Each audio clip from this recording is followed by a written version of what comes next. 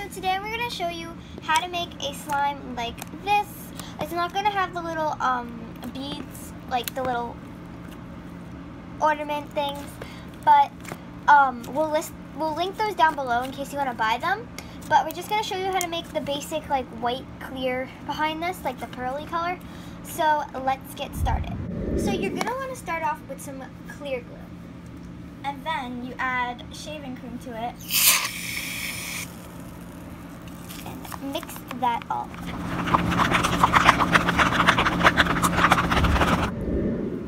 Next, we're going to add some liquid hand soap.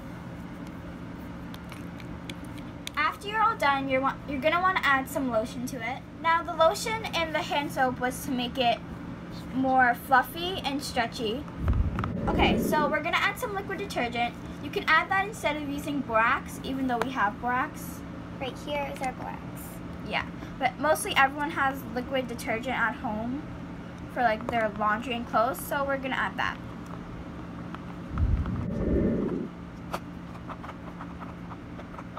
As you can see, it's all coming. As you can see, it's starting to come together and come off the sides.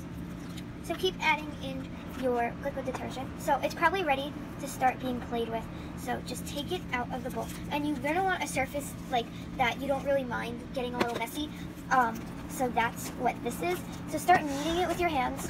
And then if you have someone with you, they'll probably help you add in the detergent. But if you don't have anybody with you, then I guess not.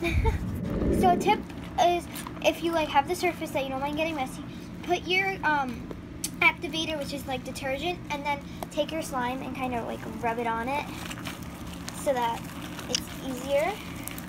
And this obviously looks really bad right now, but it comes together, don't worry, just because the activator needs to be mixed in. So this is how you make pearly slime. A lot of people I've seen like in Instagram videos like, how do you make that pearly slime? So yeah, we finally found the recipe to make this.